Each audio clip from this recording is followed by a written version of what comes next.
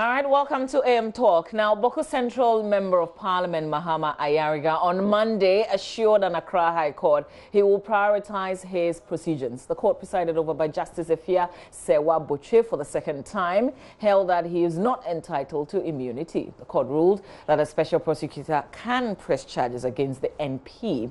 There's more in this report by Joseph Akable. The legislator is said to have used his share of the MP's common fund to procure an ambulance for the Bawku Municipal Assembly without following the procurement process. The ambulance, purchased in the name of the assembly, the special prosecutor says was branded donated by Honorable Mahama Ayariga, MP for Bawku Central, to the people of Bawku. Mr. Amidu's office says this was to score political points. He is also accused of evading taxes in the importation of vehicles. His lawyers had argued Mr. Amidu, who is beyond the mandatory retirement age of 65, cannot hold office as special prosecutor and therefore not file charges against the MP. They also maintain the crimes alleged to have been committed by the MP cannot be prosecuted by the office of the special prosecutor. Justice Boche, in a ruling, said Mr. Amidu had been duly appointed and sworn in as the special prosecutor despite a case challenging his eligibility pending at the Supreme Court. She stated that the court will resist any temptation to rule on a case that the Supreme Court was to deal with. On whether the charges filed are offenses the special prosecutor is allowed to prosecute, Justice Boche said the law setting up the office of the special prosecutor allows for prosecution of crimes captured in any other relevant law, aside from those stated in the Act. The MP then pleaded not guilty to all the charges leveled against him as she was granted self-recognizance bail to the tune of 100,000 cedis. Justice Boche reiterated her earlier position that the MP does not enjoy any immunity as an accused person standing trial. Mr. Ayariga informed the court, despite his tight schedule, he will prioritize the court's proceedings. The case has been adjourned to July 8 for case management.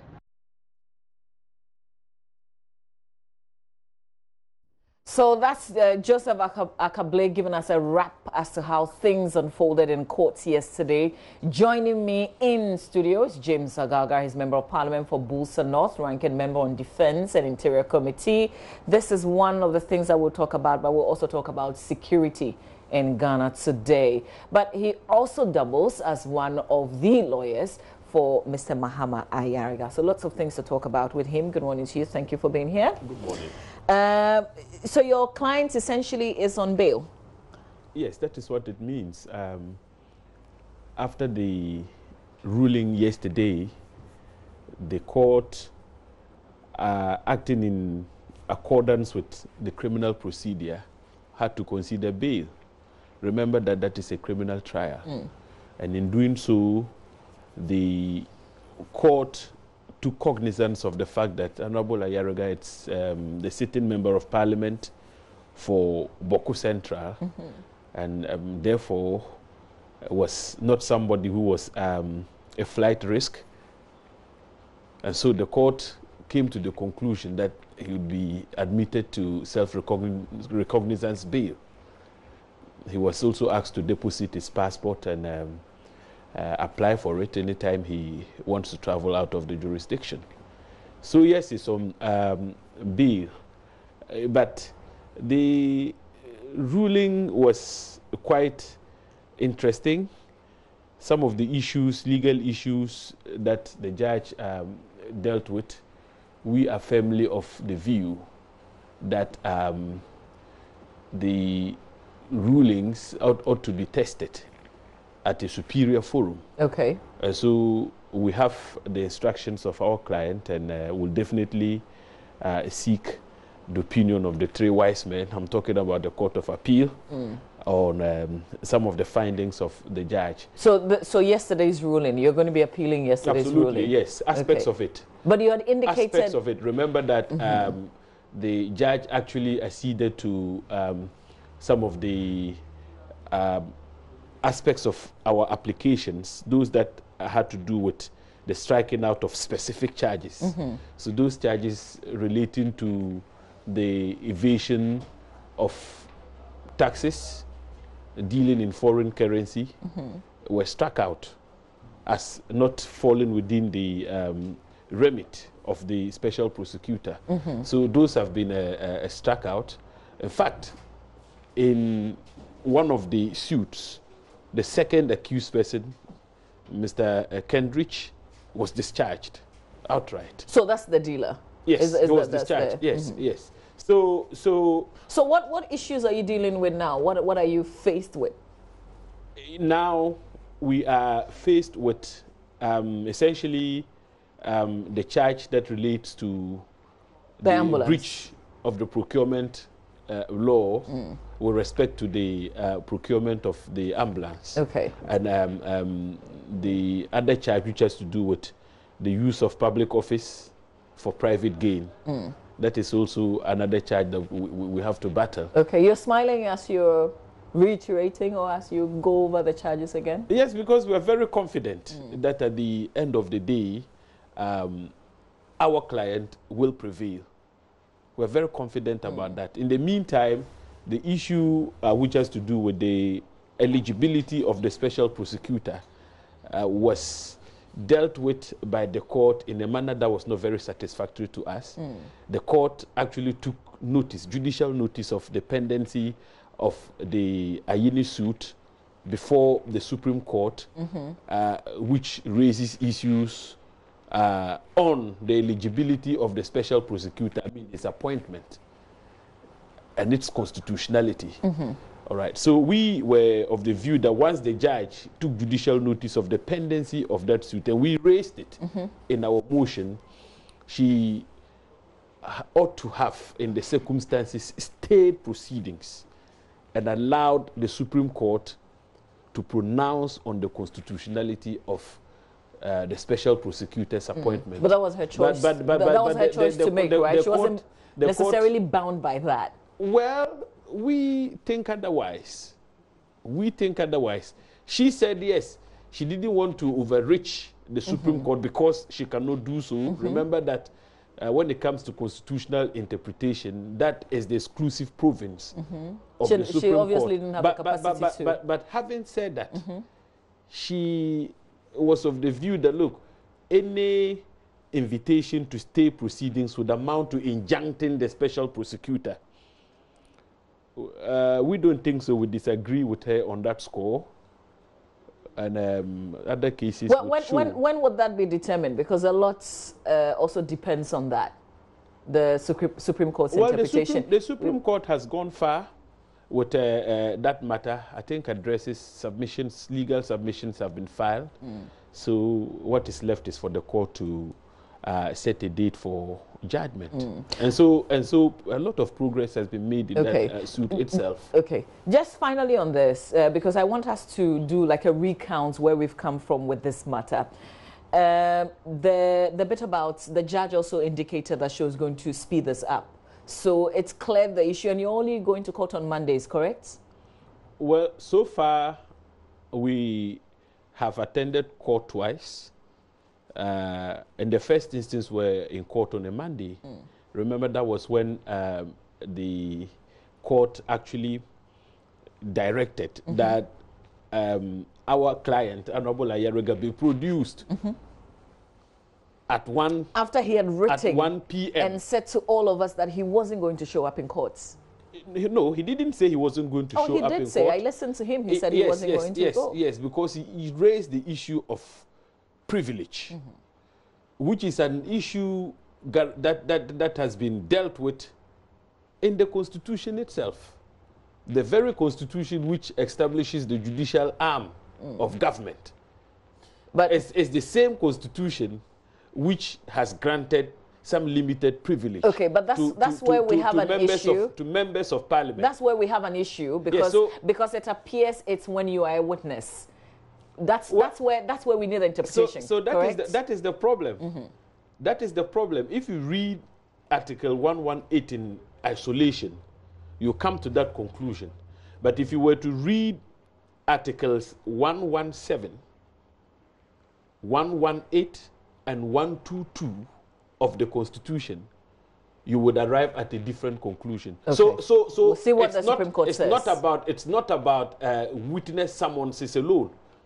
You cannot, whilst an MP is attending Parliament or is returning from Parliament, okay, serve criminal summons or, if you like, writs on the member of Parliament. I mean, this is the position of the Constitution. And 122 is very clear that any act which impedes an MP from the performance of his functions is contempt of Parliament. So you see the cumulative effect of the 3 articles I have cited is what clothes members of Parliament with some amount of immunity. Okay. That doesn't place MPs above the law. We must always underscore that point. Well, but fortunately, so far, you've only had to go to court on Mondays. Yes. And Mondays, we all know Parliament doesn't sit. Yes. So Mr. Ayariga can peacefully go to court. Yes. And on Tuesdays, go back to Parliament and, and do parliamentary work. Right. That's the point we have been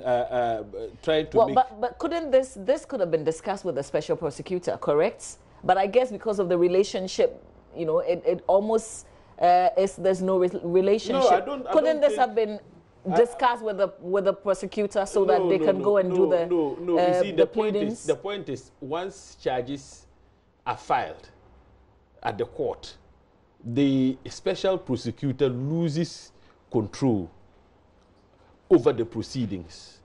It is for the registrar of the court to fix dates for hearing, and once the matter comes before the judge would always refer to his or her diary in giving out hearing dates for the courts to appear. But all we have been saying is that, look, let us be mindful about the fact that MPs have certain privileges, and the Constitution itself, the framers of the Constitution, in their wisdom, made provision for those privileges for good reason.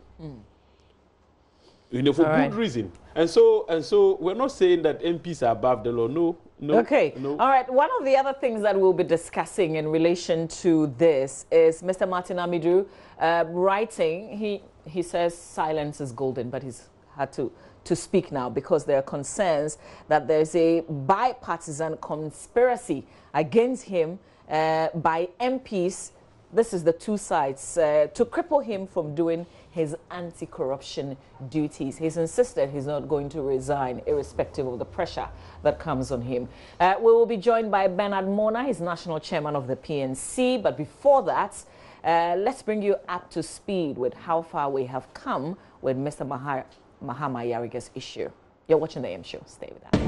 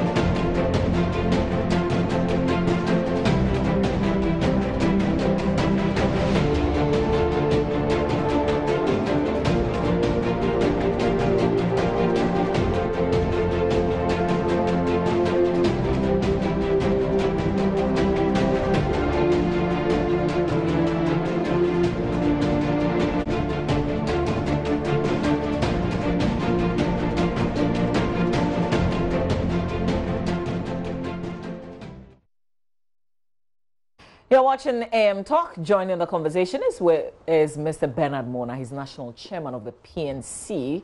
But I also have Mr. James Agauga. We've been doing the first bit of the discussion. Good morning to you, Mr. Mona. Thank you for being here. Good morning. I guess it would be appropriate to ask, you've been watching, you've been following closely. What's your response? What's your reading into everything that's happened so far? Well, I whispered that it is inappropriate to bring me and counsel on a show. Did you have a pending case, by the way? Not really. Okay. James used to be my lawyer, He's but when he assumed the role of an MP, he decided to abandon me. Oh. I should even ask you, Parliament is in session, but you also go to court. Yes, we have the Speaker's dispensation to practice, to hold offices of profit. But before you do that, you must apply to the Speaker. You appear before the Committee on Holders of Office of Profit. Okay. You must be able to justify before the committee why, if you are allowed to hold an office of profit, your work as a member of Parliament wouldn't suffer. Okay. So we went through the process and got clearance to practice. That is how come I am able to go to court. But I do that sparingly in a manner that wouldn't conflict with my work as a legislator. Okay. Nice. So that's the reason why he abandoned He's my... abandoned. But Mr. Ayanda is paying you for your services on this particular case? In respect of my chairman, when I became MP, I also had additional responsibility as deputy minister. And so at that moment it was a no. I just couldn't go to court again because the workload and pressures of just answer my other question of is Mr. Mahama Yarga paying you as his counsel? Oh, there is a rule, our rule of the ethics would not allow me to make those disclosures. Lawyer-client confidentiality. I don't know about that. There's some confidentiality. Well, I also know that lawyers sometimes do cases pro bono. Yeah. So maybe this one is. Yeah, but you're giving us your reaction. First, I think that it is good for the development of our law. Law students will be excited to read the case, especially the manner in which it has turned out that there is an office of a special prosecutor, which office is in itself in dispute as to whether it is not a usurpation. There is no case on the special prosecutor for law students to look at, so definitely. So there is the office of the special prosecutor itself is an issue of dispute because people think that he's usurping the functions of the Attorney General as spelled out in the Constitution. And there is another school of thought, and I'm sure that even one aspect of this is in court. And also even on the age of the special prosecutor and his capacity to continue to occupy office after a certain age is also in court. So this will be very revealing times for students of law who will want to study and to understand how our law has developed. Importantly, I think that there are many issues that were brought before the special prosecutor. But of course, he has the prerogative as to which cases he wants to forward to court. Otherwise, the first case that was sent to the special prosecutor had to do with the 5 million contaminated oil. And this came from the OMCs who decided that the bust issue. They took the matter to court. And given the manner and the magnitude, the shock that it caused this nation, one was expecting that the special prosecutor will go into that matter with the speed that it requires. Unfortunately, it appears that things that happened several years or otherwise is what he's interested in. And so you have an issue with what he's prioritizing? Well, I thought that, look, in this particular instance, looking at the 5 million contaminated bust issue and the amount of money involved compared with what he's chasing now, one will say that, look, why do you leave the oil in the basin and then you'll be licking the spoon? Because there's much oil in the cooking pot, and you go and take the spoon, and then that is what you are interested in. So we'll be looking at the big cases, particularly when they are reported. It is not that you did your own investigations. These are cases that are brought to you, and all that you have to do is to test the evidence, and then you can go to court. And is the people had so much confidence, and I'm sure that the media followed up this matter. It just died. So I look at the figures involved in the contaminated issue, or oil issue, and compared with what is involved in Mahama Ayariga's issue, and I think that maybe the special prosecutor, as Bawku say, is on a personal course with Mahama Ayariga. That said, let the case go on, and I think that most of the issues, I'm happy at the end of the day that, look, over 4 charges were leveled against Mahama Ayariga. Just at one go, the judge strikes out 3 and said that, okay, there is only one issue to contend with. So it means that the special prosecutor did not do his homework well. Is that what it means? No, that's what a layman's view will be, that he did not do his homework well. He preferred charges that were frivolous and gave the judge a clean opportunity to just say, look, this one doesn't matter, this one doesn't matter, this one doesn't matter, leaving with one. And even the one, they are now going to go into the full extent as to whether Mahama Ayariga is culpable or otherwise. So I think that, for me, it is nice. I just think that it's unfortunate that we have come this far. Yeah. And the special prosecutor should concentrate on doing his job, rather than be writing. Isn't this part of his... Writing. Okay, so you're now zooming in into... Yeah, writing and telling the public that people want to force you. Well, but if that is how he feels... So do the job. No, see. I understand... See, anyone that intends to interfere with his job, if it is a member of parliament or otherwise, you know what to do. You report to the person. You know that it constitutes obstruction to your job. So why are you not applying what is available to you within the legal remit, and you are out there writing?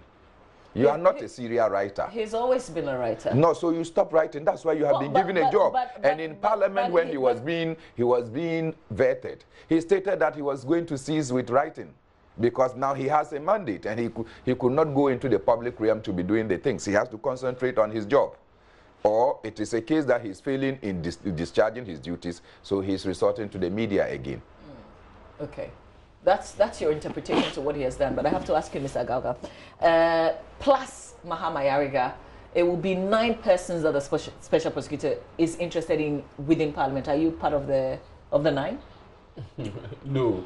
Okay. I have been appearing at the offices of the special prosecutor as a lawyer who goes there to represent clients. Other clients in Parliament? Like I said, I don't want to make those disclosures, whether or not they are clients from Parliament. It's not. So you've been going to place. you've been going to the special prosecutor to represent clients. Okay, except that you won't tell us if they are MPs or not. The identities of. Oh, well, I'm not asking you to name names. Oh no, but the identities will be known in court if they are. If they are arraigned before court, we'll get to know them. The identities will be known. Okay, let's go back to my earlier question. Yes, then. Yes. There are 9 people that the special prosecutor is interested in Parliament. He's written extensively. Just a bit of what he has said is that the 2 sides have come together to make his work very difficult. Is that, tell us about the conspiracy, that kind of theory that's ongoing in Parliament. Well, first of all, let me say that there is no conspiracy against the special prosecutor in Parliament that I am aware of. So that needs to be placed on record. Secondly, the special prosecutor himself has made it abundantly clear that he has not pressed charges against 9 members of Parliament. I think he's been very categorical on that in his own press release. But you've been appearing and representing some people. Representing some people, clients. The identities of my clients for now is confidential. I cannot look. These are time-added rules of. We understand you. Yes, our etiquette will not allow me to make those. I'm just saying that he's not interested in.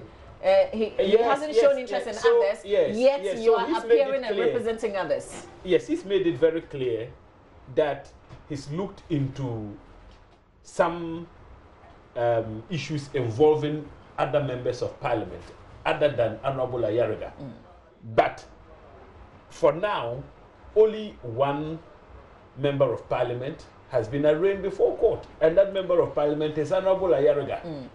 The others who have appeared before him, going by what the special prosecutor himself has put out there, I mean, it's in the nature of investigations. But when you are investigating a matter, it doesn't necessarily mean that those who are being investigated would end up in court. But it's the beginning of a process. It's the beginning of a process. That is correct.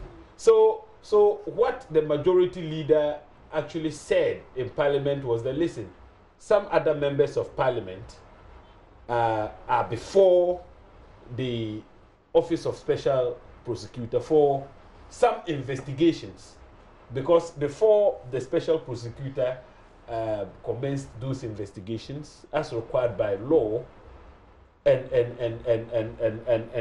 you know, in line with constitutional dictates, you would have to write to the Speaker for clearance, or for members of Parliament to be allowed to attend upon the Special Prosecutor for the commencement of investigations. And then that brings to the fore the issue of immunity and privilege. So at all material times, the Special Prosecutor himself recognizes the fact that members of Parliament have some privilege or immunity. And so he knows what to do.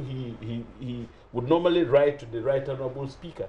And it is those same privileges we have been discussing over the period, that, listen, the institution of Parliament must be protected. And the historical antecedents to how the whole concept of parliamentary privileges evolved points to the fact that, I mean, look, the institution of Parliament needs to be protected from an overbearing executive. You understand? And So- overbearing executive, don't we have members of the executive also in parliaments?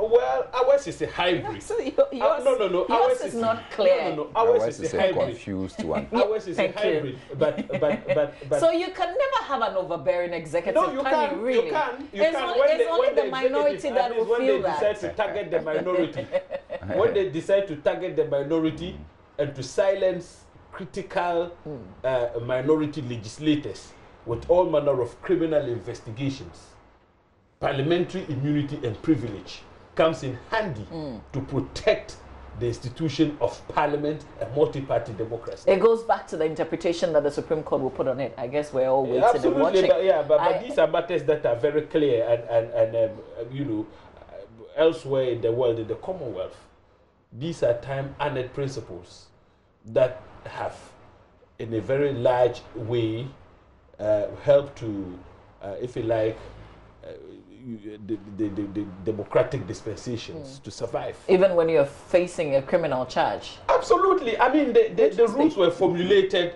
The rules were formulated in respect of criminal charges as well as civil. So the Constitution is clear that when a member of Parliament is on his way to Parliament or is returning from Parliament, You are always on your way and always returning. Don't serve him or her with criminal summons.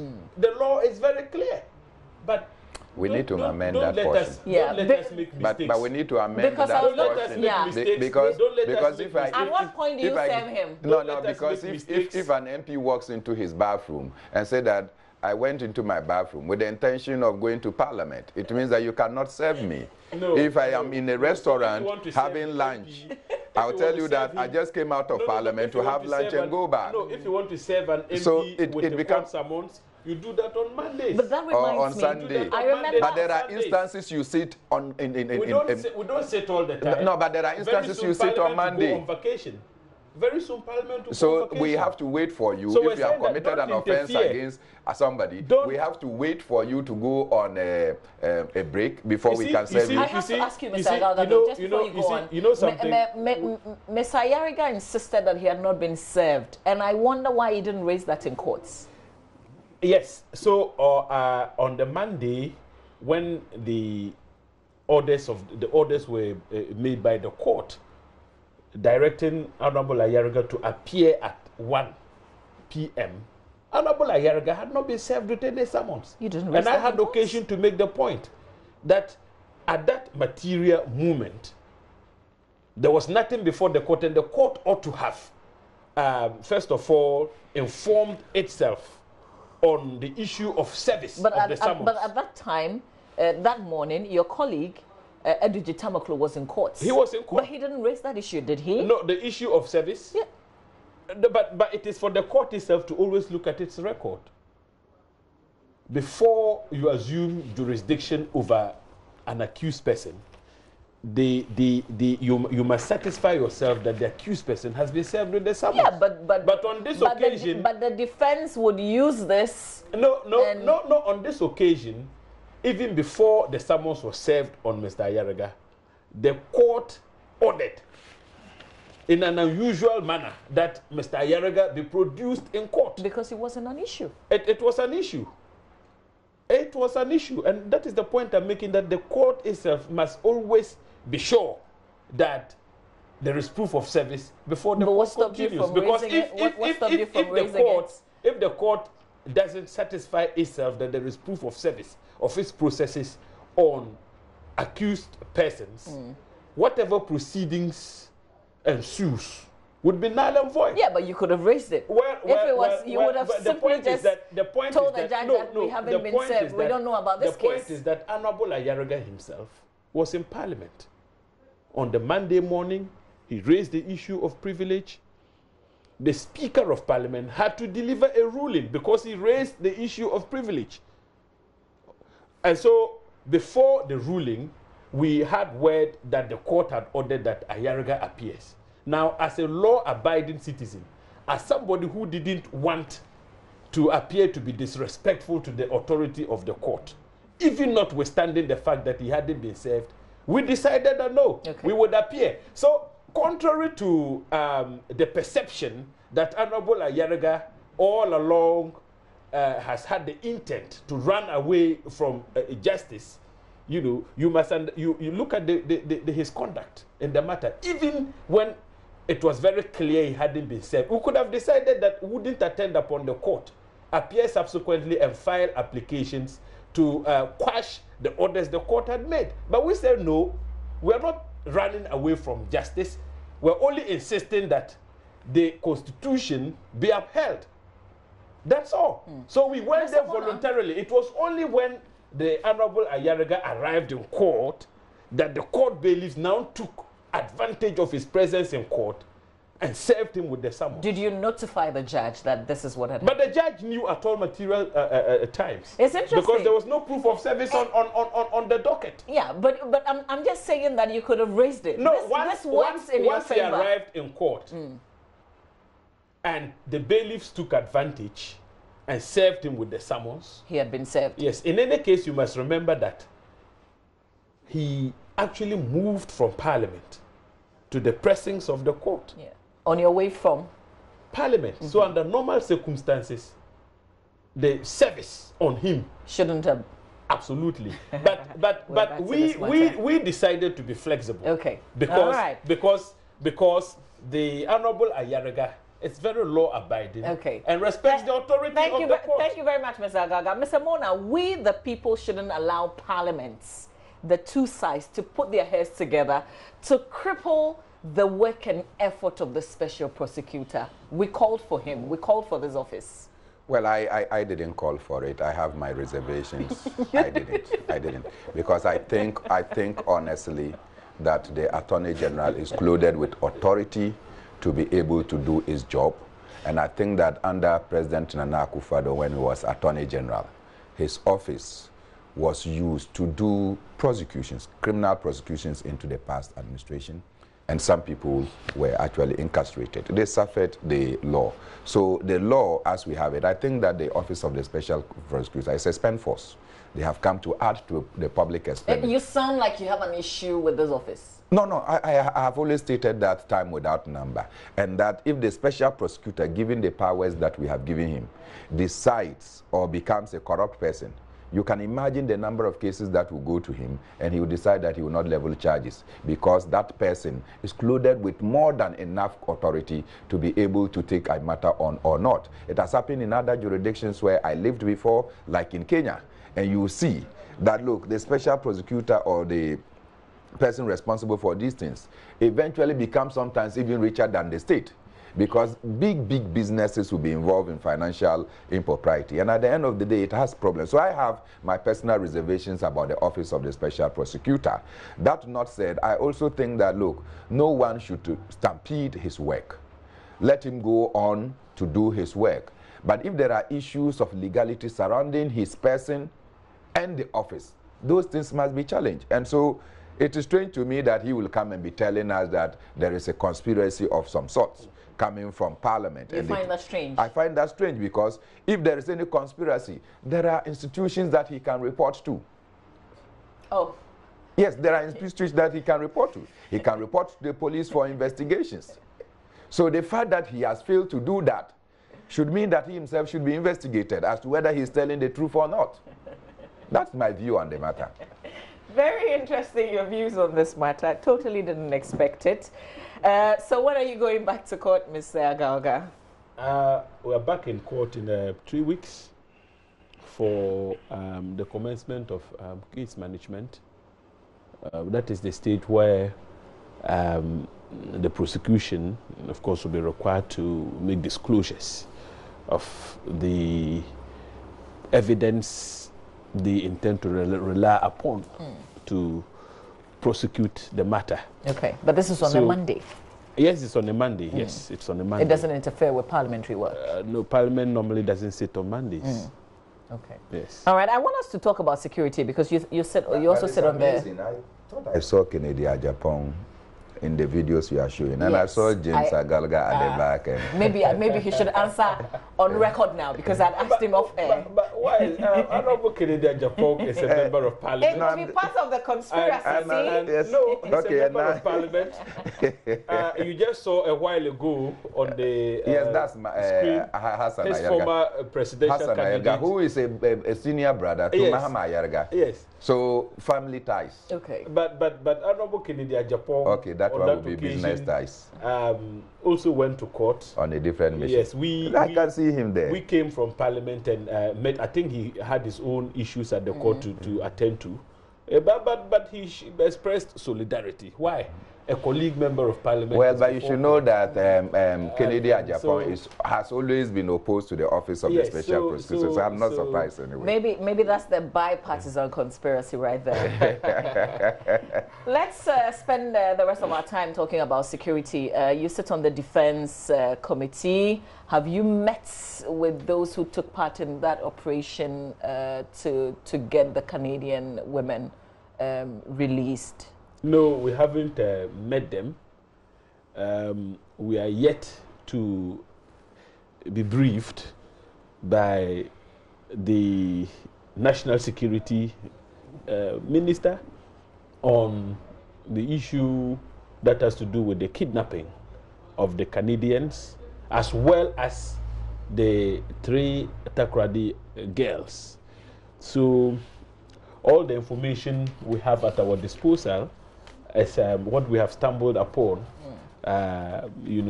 from social media and the media in general. Okay. And from our own sources. Okay. But we are yet to have that encounter with the minister to give us an update on how the operation itself was conducted, whether or not there was some foreign collaboration. Is that even important? Why not? Because, we always need support. Why not? Whether we accept it or not. And I've cited the Melcom collapse, for instance. We brought in foreigners to help us. No. You see, generally... And it was admitted that they helped. Yes. Generally... Well, this is vehemently being denied. Generally, issues that have to do with security is also about collaboration. Locally and internationally. So you have the Interpol, you have other countries within the ECOWAS sub-region. They collaborate all the time. And so there is nothing wrong with collaborating with foreign partners when it comes to dealing with security issues in our country. Is there something wrong when they haven't helped you and you've stated that they haven't helped you in an operation? Why do we seem to have an issue with that? In this country, we're all aware that the Canadians actually sent experts with a view to assisting their Ghanaian counterparts to rescue the girls. Did that happen or not? What do you know? Yeah, that is a fact. It's a notorious fact. That it happened? Yes. So if there was some collaboration, what is wrong with making the admission that, listen, there was some collaboration between us and our Canadian partners? In any case, currently, are we not collaborating with other countries with a view to rescuing the Takoradi girls? What's wrong with making the admission? What's wrong, fundamentally? So I don't see the head and tail of this whole attempt to deny that there was some help or assistance from our. So your submission essentially is that the information minister didn't tell us the truth. Absolutely. I mean, there are so many things the information minister said, which is not a true account of what actually transpired. For instance, the information minister was quick to tell Ghanaians that the kidnappers did not demand a ransom, which turns out to be false, because subsequent evidence uncovered shows clearly that the kidnappers demanded a ransom of $800 million. They were in touch with the families of the kidnapped girls, but the information minister told the good people of Ghana that they didn't demand a ransom. And when he did that, it is very obvious to me now that he sought to play politics with the issue and make it look like the motive for kidnapping was probably politically motivated in a way. Because if you kidnap without demanding a ransom, it could be that maybe there were some other motives. And remember that they have had this particular government to implicate the national chairman of the NDC. So was it part of the plot? I'm beginning to establish the connection between what the Minister for the Information said and what the New Patriotic Party has been trying all this while. Why would the Information Minister put his face and image and integrity? I think so. We should be asking him to render an unqualified apology to the good people of this country, because subsequent information and evidence shows that the people demanded the ransom. He said there was no ransom. No ransom was demanded. There was no payment. You've been there before as deputy, yes. As deputy that interior is the minister. more reason why. Aren't you briefed before you also go ahead? I even have a problem. Could it be that the briefing was what he presented to us? But you see, on that occasion, you notice that the Minister for National Security was seated at the press conference. The Director CID was present. I'm sure the National Security Coordinator and all those who manage our security were present. But he also made reference to the fact that he had the authority to speak. The Minister for Information had no business leading the press interaction. He had no business whatsoever. Look, why? When we were in office, we used to engage with the media, and any time we had to address issues that were that were technical and sectoral in nature, the Minister for Information would only open the discussion and allow the sector minister to handle the issue. Different administration, different strategies. But that is why we're having challenges now. That is why we're having challenges now. Mr. Mona, what's your take on this? Well, I think that my friend and brother, who happens to be your former colleague from Joy FM, is overindulging in partisanship in matters. How is that? He's information minister. In matters at the ministry. And it appears that at any time he is speaking, the partisanship comes out of him more than doing state service. And I would want to appeal that he should mind his record, because partisanship aside, the nation is also very important. And his personal integrity is on the line. And so in most instances when you are making communications, you should be mindful of the dent that it brings to you as a person and what society will even put across. In this instance, I think that the minister, to be charitable, told a great lie. He told a big lie that there was no collaboration whatsoever. All of us do know that at one point in time, the Canadians sent some people to come into Ghana. Yeah, but what's your evidence, really? Please, please. They sent people to come into Ghana. They didn't come here for honeymoon.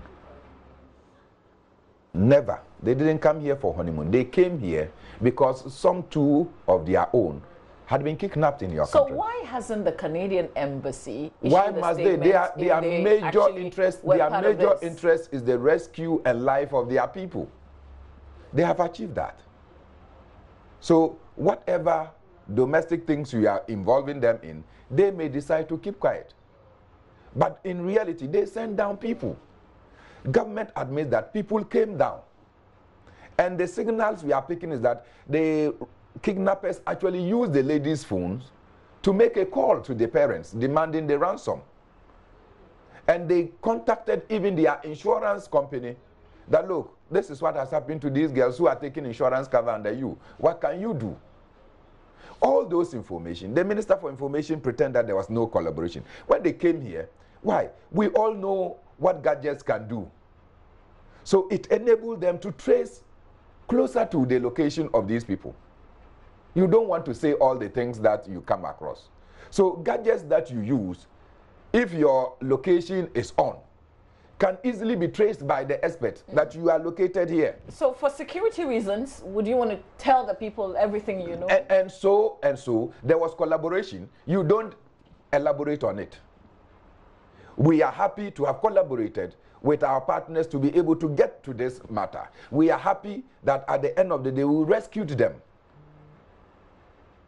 You should say that no one will take a knife and come and put on your throat. Even if they do so, you should be able to state this as a fact. But to come and say there was no collaboration and whatever, I mean, you beat your own intelligence. You are not deceiving the people of Ghana. Now, it's turning out that there was ransom demanded. It turned out that the parents were willing to even offer a certain amount. So, personally, how do you feel when these revelations are coming out? So, I think that there is something untoward. What I don't agree is what I think the Nigerian High Commissioner is doing now. He said, look. Are you making reference to the statements that he's Yes, I'm linking it up in a manner.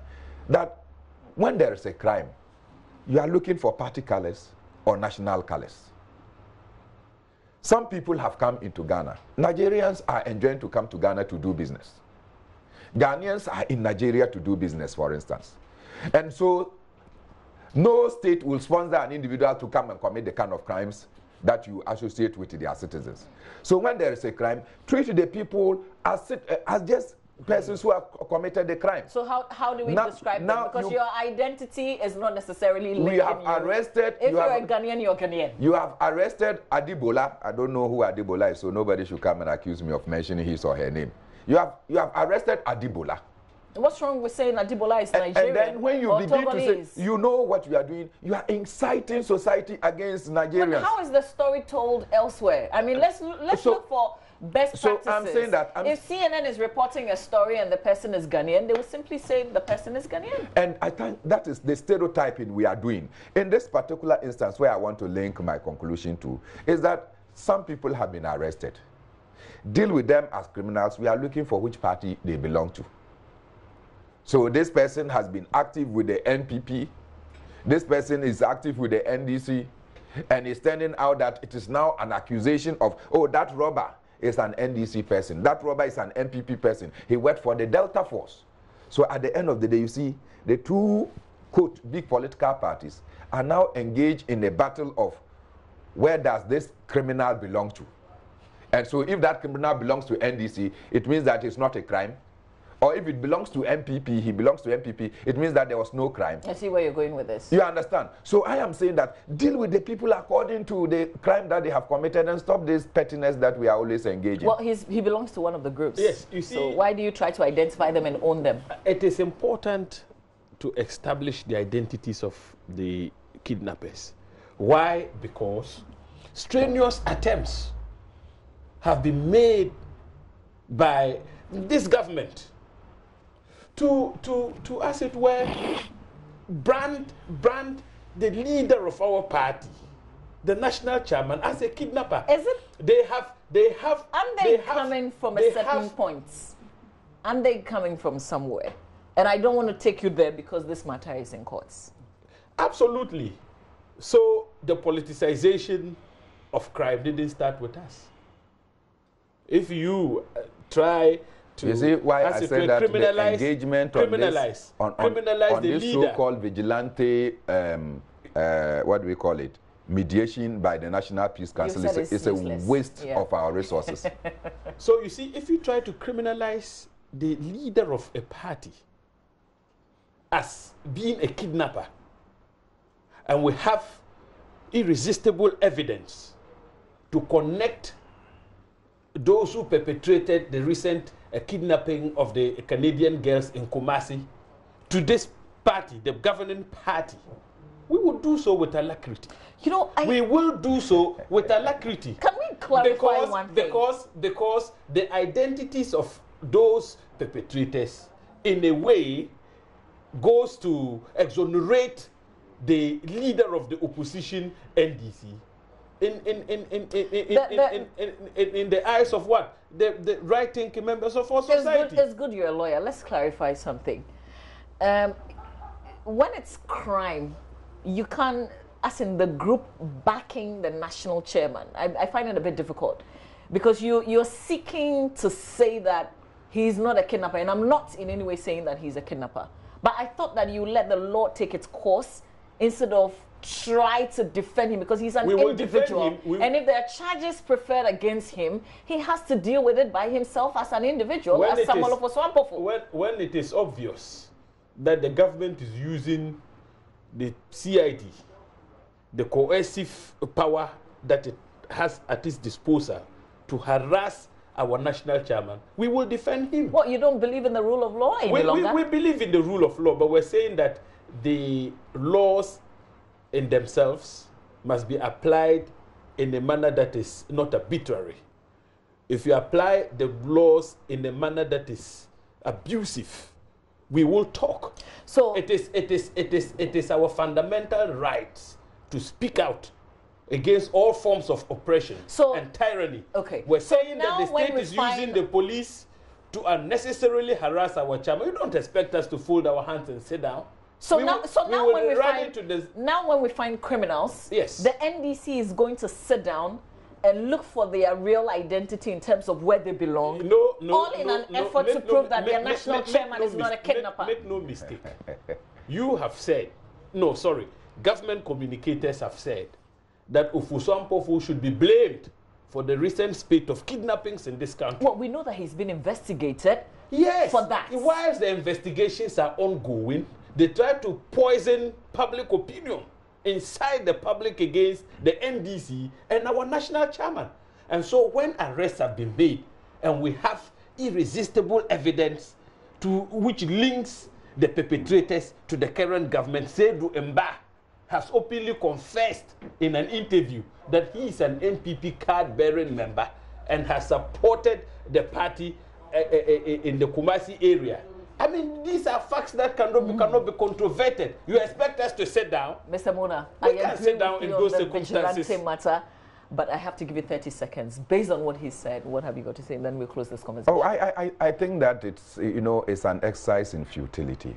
And I just wanted to commend the NDC General Secretary when the national chairman reported to the police and he issued a statement that party members should stay calm and that they were dealing with that. I thought that that was a matured way to go about it so that the investigation can go on.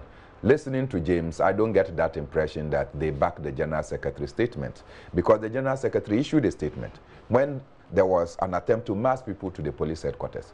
And you do know what these things have led into. In the past, people who say that decapitate others because they are from certain tribes were seen as heroes. But in this particular matter, the General Secretary issued a statement asking people to stay away until they should wait for the party. And I thought that that was so matured, so as to allow our systems to work and function properly. I may disagree because I have been to the police and I've seen that their mode of investigation is sometimes horrible. They invite you and say, come at 10 o'clock. You get to the police, they will not attend to you till maybe later in the evening. So if you are not ready to take me through interrogation, why come and waste my time? and cause all manner of panic in society. So in that direction, you will see that a lot of people will be thinking that, look, you are doing this in order to serve a certain partisan angle, and that is where these challenges come. But I think that all in all, if we are able to take away crime from the partisanship, from nationality, we'll be able to deal with it much more. In this case that I talked about, the Nigeria, if the Nigerians decide that, look, okay, since you are accusing us, we are going to come full force to come and also protect our own. Then it becomes country versus country. And I don't think that that is what we want to do. So I think that let's take away crime, deal with it as crime, so that if I am found offending the law, deal with me according to the law. Don't bring my party or my church inside. Okay. Well, thank you very much. But I understand that you've got the demonstration coming up. I wonder what you're demonstrating against. Well, it's part of the issues we are demonstrating, the height of insecurity. And you feel insecure? Absolutely. Absolutely. Mr. I don't go home walking straight. I go home walking in angles. Really? I go home and how did you come to the studio this morning? And you can see that I came late. You can see that I came in a little late. Because you feel insecure. No, you must watch your back. You have to check and be sure. Is that where we've gotten to? That is where we have gotten to. Look, just this weekend, a brother and a friend who happens to be the NDC constituency chairman for Dafiama Busei Issa, returning from a funeral between Sago and Zang, less than 5 minutes drive, was shot in the head. No arrest has been made. No arrest has been made. Over this weekend, the young man has been buried. Only 45 years. And many others. I'm saying young man because I'm older than him. Many others. You're older than 45? Oh, yes, of course. Very soon I'll be going on retirement. You understand? So many others have suffered, including your colleagues in the media. And sometimes, even when you report a crime, the threats that come to you, and of course, the increasing economic hardship. But these things that you outlined, they are not new. But must they continue? Because they are not new, they must continue so that the people of Ghana will suffer. So that is why we are doing Warukunyen demonstration in Takoradi. Warukunyen? Oh, in Takoradi. Why Takoradi? We have been moving around. Don't forget that we did the Agbewa demonstration in Accra. We did the demonstration in Techiman, and now we are moving to Takoradi. From Takoradi, we may end up in Kumasi. Okay, so when? Do you have a date? 27th of June, 2000. You've informed the police? Oh, absolutely. Okay. You do know that on that one. We will not. Is the NDC helping you out? They have subscribed to the Coalition for National Sovereignty. They are in opposition, they will? No, they have subscribed to it. And you know, there is a difference. Other political parties decide to fully subscribe, and the NDC is one of them that has subscribed. We have the UFP and others, and we have individuals and also civil society organizations participating. And I'm happy that people see that our society is not safe. There is unprecedented insecurity in our country. There is untold economic hardship. Unemployment has reached a crescendo, and all these calls for citizens to rise. The MPP doesn't feel any of the things that you've outlined? Well, there are some members of the MPP who have joined in some of our demonstrations. Okay. Well, I hope 30 seconds we have to go. This demonstration attempts are not being made to, as it were, thwart your effort, because in the Upper West region, sometime last week, I read some correspondence which was very disturbing. The regional secretary of our party in the Upper West region notified the police about their intention to demonstrate. You mean Lawyer Charles? Yes, against the government for its failure to commission the Wa Regional Hospital, which is almost complete. You know, now the regional police commander actually asked the regional secretary to write to the regional minister and seek his consent. I think we will not accept. No. I think that means that police officer is not full in control of what the law is. You are working with a public order act, and you say that we should go and write to a regional minister. We will not accept that. That is the extent to which this government seeks to undermine certain fundamental human rights that they, whilst in opposition, fought very hard to maintain and preserve. Thank you very We will much, do the gentlemen, for your time this morning. I wonder what a police officer's advice will be that we have applied. It's linked to the government. Absolutely. But thank you very much, gentlemen, for your time. Thank you very much for your time. I hope to see you in the Takoradi on 27th. We have a correspondent. No, I hope to see you because I know that you yourself, you are not safe. As a journalist, you understand what I'm talking about. So join. Which secondary school did you go to, by the way? The best secondary school in Ghana, Laura Secondary School. And I ended in Tamale Secondary School with Sisfo. So Laura and Tamale Secondary. So which one is the best? Laura, followed by Tamale. Mr. Gaga, which secondary school did you go to? Nabia. Derek, check for me a call if they made it to the National Science and Maths quiz. Well, no, Science and Maths quiz cannot determine the bestness of a school. The last time I checked, when we took our best school to visit Brazil, the best science and math school, and then they got there. They gave them tools to go and work, and there they were. They could not apply the science that they have. Why is he defending? Because I haven't put it on you. Because the best science school in Ghana is Laura Secondary School. Everyone knows that. Okay, we won't agree on this one, so let's leave it here.